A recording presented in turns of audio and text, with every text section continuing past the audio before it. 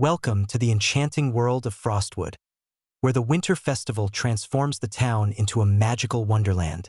In this chapter, we follow the journey of a young woman as she navigates the bustling town square, surrounded by twinkling lights and the scent of hot cocoa. Join us as we explore the choices she faces and the warmth of community that envelopes her. Stay tuned to Storyteller for this captivating tale. Clara Thompson stood at the edge of the bustling town square, her heart a mix of excitement and trepidation. The winter festival had arrived, casting a warm glow over the snow-dusted cobblestones. Clara's bright green eyes scanned the crowd, searching for familiar faces amidst the sea of winter coats and scarves. Yet, beneath the festive atmosphere, Clara felt the weight of her discoveries pressing heavily on her shoulders. The photograph, an enigmatic relic from her grandmother's attic, pulsed in her mind, a constant reminder of the choice that lay before her. Should she reach back and alter a pivotal moment in her family's history, or embrace the vibrant present, alive with laughter and warmth? As Clara navigated through the throng, the past tugged at her, urging her to make a decision that could change everything. Jake Morales, with his tousled dark hair and mischievous grin, appeared at Clara's side, his warm brown eyes sparkling with enthusiasm.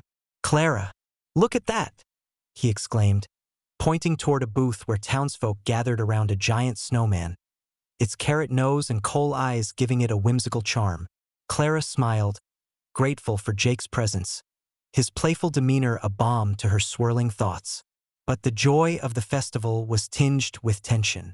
The town elder, a weathered figure with a long gray beard, stood nearby, his gaze fixed on Clara with a mixture of concern and disapproval.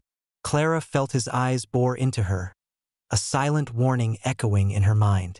The elder had always been a guardian of Frostwood's secrets, and now, he seemed to view Clara's quest as a threat to the town's stability. As the festival unfolded, Clara's heart raced with the weight of her decision. The festival culminated in a grand celebration, the townsfolk gathering around a towering bonfire, their faces illuminated by the flickering flames. Clara stood at the edge, her heart pounding, as she realized that the photograph was not merely a tool for change, but a mirror reflecting her own journey. It revealed truths she had yet to understand, the interconnectedness of past and present woven into the fabric of her identity. In that moment, Clara made her choice. She would not alter the past. Instead, she would embrace it, allowing it to guide her as she forged her own path. The festival swirled around her, a vibrant tapestry of community and renewal, leaving Clara with a profound sense of belonging. As the first stars twinkled in the night sky, Clara felt a warmth spread through her, a quiet assurance that she was exactly where she was meant to be.